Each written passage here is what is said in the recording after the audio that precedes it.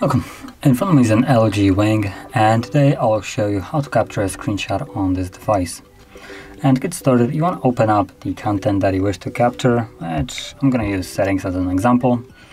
And when it's open, all you need to do is press and hold power key and a volume down, both of them at the same time.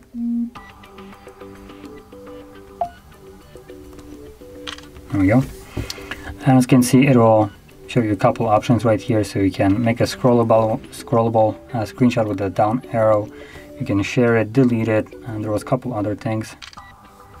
So let's see, edit it. But as an example, there is the scrollable one, I believe. And as you can see, it will start scrolling down till it reaches the end, or till you basically stop it.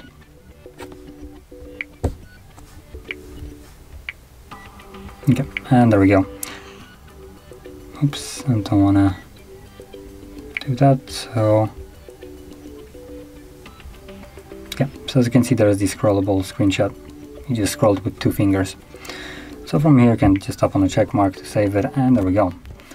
And there is no shortcut in the notification for screenshots, nor any kind of gesture to take it, so the only way to do it is using the power key and volume down. And once you take your screenshot, it can be found in the gallery app. So you can see there is one right over here, another one, and one more. So basically all the ones that I have captured. And that is how you would capture screenshots on this device. So if you found this video helpful, don't forget to hit like, subscribe, and thanks for watching.